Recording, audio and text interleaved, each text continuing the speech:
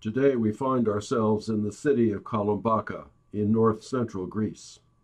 We are here to see centuries-old Greek Orthodox monasteries perched high on these yet more ancient rock outcroppings.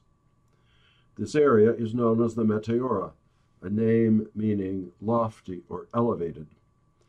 The word is related etymologically to the word meteor.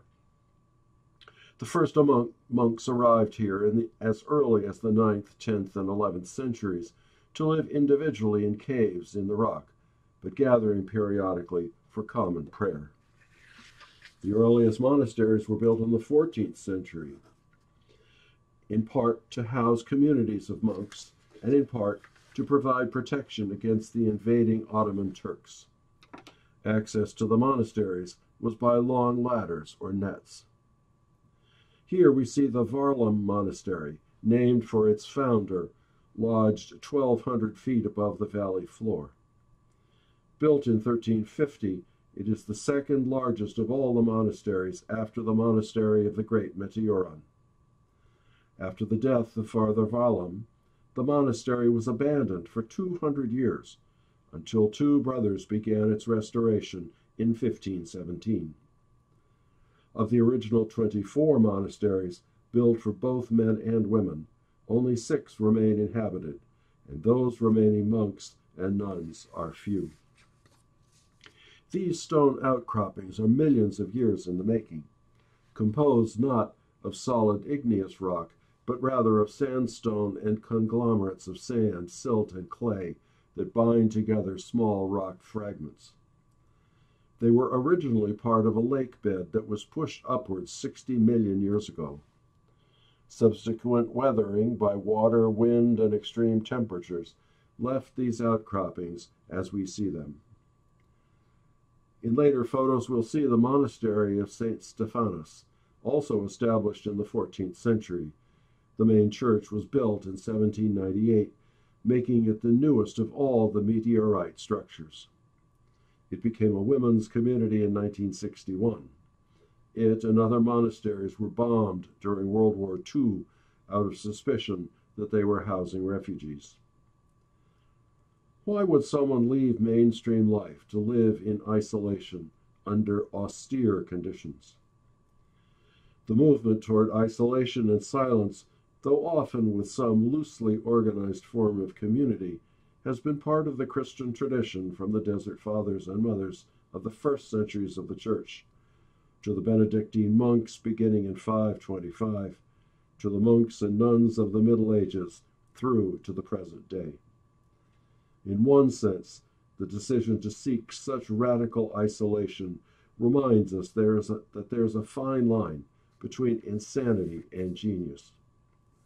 Oddballs can seem insane to their contemporaries, especially those who ought to know better. John of the Cross was imprisoned and beaten by his fellow monks because his spiritual wisdom flowed into realms unknown to them. In their fear, they thought he was possessed and disobedient, the only categories they could understand. One generation earlier, church authorities thought Teresa of Avila was delusional because of her mystical experience that moved way beyond their rule-based, theory-based theology. And one must always assume prejudice against her because she was a woman. When Jesuits became her spiritual directors, they and she saw her mystical genius for what it was.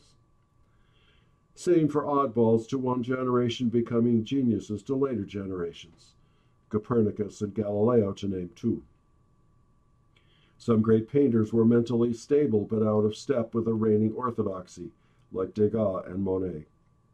Some seemed insane to their contemporaries, but were geniuses and, in fact, were troubled by mental issues. Van Gogh is a classic case. Or composers like Stravinsky, whose 1917 premiere of The Rite of Spring caused a riot in the concert hall. And for the rest of us, if we spend too much time engulfed by craziness, we can feel as though we are becoming crazy ourselves. So how do we know that we're not crazy after all? Where to find stability and peace? The poet Robert Frost advises us to choose something like a star. He writes of such a star that, not even stooping from its sphere, it asks a little of us here. It asks of us a certain height. So when at times the mob is swayed to carry praise or blame too far, we may choose something like a star to stay our minds on and be stayed. Or choose something like a Monet painting, or this countryside, or anything of beauty. Or Jesus, who is our morning star. The final photo in this series shows the Jesus prayer written in Greek. Lord Jesus Christ, Son of God, have mercy on me. Its repeated recitation in a peaceful manner invites the Prince of Peace into our minds and hearts to displace the distress.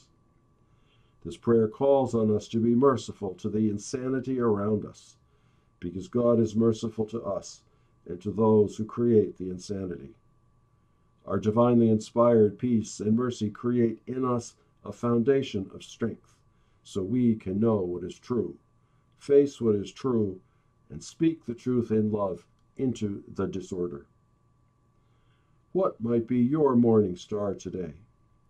Say quietly the Jesus prayer throughout the day, and keep in your mind's eye that special star.